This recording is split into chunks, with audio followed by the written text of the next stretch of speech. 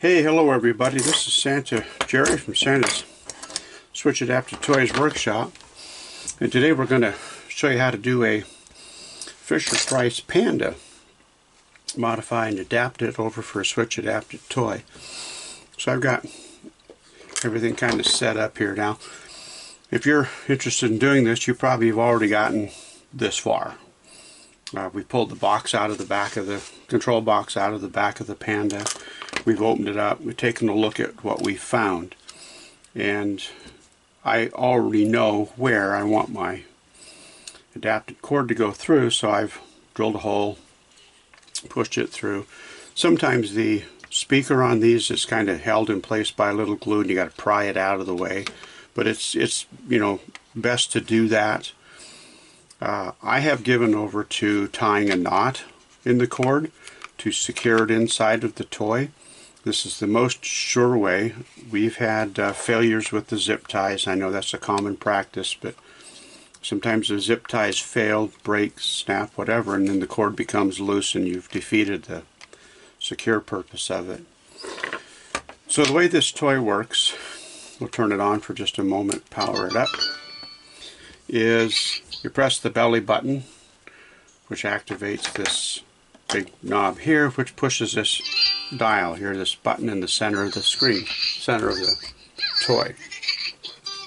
I know that the focus may or may not be on that, but you're going to see this circuit mounted switch. So I'm going to turn the toy off. Actually, I turned it up. Now I turned it off. So here's the process that I use for this toy. We need to remove that, and by turning it off now I can kind of play with the circuit board metal object and not have fear. We need to remove that button, and it's held in by two push points. Don't know if you can see that. There's, you know, the two little rubber or silicone points that go in and hold it in place. I'm going to set that aside. We might have to trim that in a moment here, so I'm not going to go into all the tools needed on this, but just some things to have handy: a soldering iron and all that stuff, pair of scissors because we might trim that.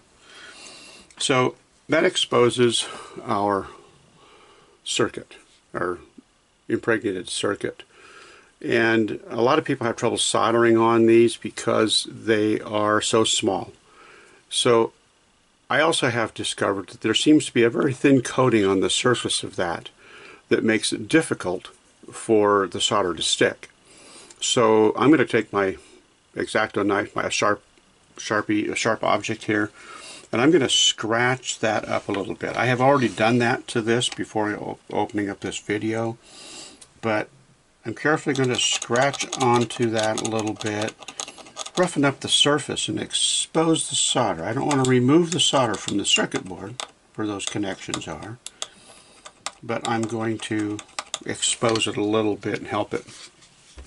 And I'm only doing that, let's see, I've got different lights on here. I'm only doing that at the extreme. I'm doing it right here, and I'm doing it over here, because those are the 2 points we're going to solder to. So having done that, let's see if my soldering iron is warmed up. We all know that wires stick better to circuit boards if they have been tinned. So we're going to warm that up a little bit, and we're going to tin in a little solder on the board. Just the smallest dot, making sure that it doesn't cross both of them, bridge over the 2 connections on the board. And again, we're going to tin on the other side of that. And we're going to inspect it. Now, I don't know what we can see on the camera here. Get some light going from a couple different directions. We need to make sure that the solder we just put on did not accidentally short circuit the board. One way of testing that is to turn the toy on. So the toy works. We'll momentarily set that factory button in place, activate the toy, so it's still working just fine. We haven't short-circuited yet. So I'm going to turn it back off while we finish this process. Now, and I point out, I've already got my, I make these up in advance. I ring out these stereo cords so that I know which is going to make, which two have to be connected to make it a mono cord, which is required for these switch adapted toys. So that's been done. There's another video that I might link to in this to show you that. I'm now going to solder those two to that tinned area that we left. And we're just very lightly putting this on here. Not very lightly, I mean it's secure as it's going to ever get. But we're only putting it on that one side. We are not affecting that entire switch area. So once we've got that on there, it's now soldered in place. Let's see, I think you can see that we've got that on. Let's check our connection by hooking up a switch. And obviously we need to turn the power back on, don't we? We need to turn the toy on. So here we've got the toy. My switch is out of camera view, but there it is. So to verify it, every time you punch the switch, it should reset the toy to do something else. So if you can hear, I'm interrupting it every time I punch the switch. This toy is successfully adapted to be used with a switch. So I'm going to turn it off so we can finish this up. So now I want to put this back in there. But I want to make sure that the part of that doesn't interfere with this. So this is where a pair of scissors comes in. We're going to trim not the black part in the center, but off the side. I trimmed off the side of that. Let's hold it up to something. Whoop, don't run away. Hold it up to something so you can see what I've done. I've taken off part of that. That way, when I put this back on, it won't interfere, or the soldering won't interfere with the functioning of the button. One of the goals that I have on all of my switch adapted toys is they will function as intended from the factory. So we need to push that back down, and those things are hard to push in on their own. I have taken a paper clip and bent it out straight away, wrapped it up in a fancy little holder here, homemade holder, and makes it easy to use. And those buttons, or those switches, in the center of them have a hole on each side. And if you use that, you can push the switch back down to the circuit board. That is now on there and good to go. Let's verify. Turn the power back on. I didn't really need to unplug that switch, but so does it work factory button? Yes.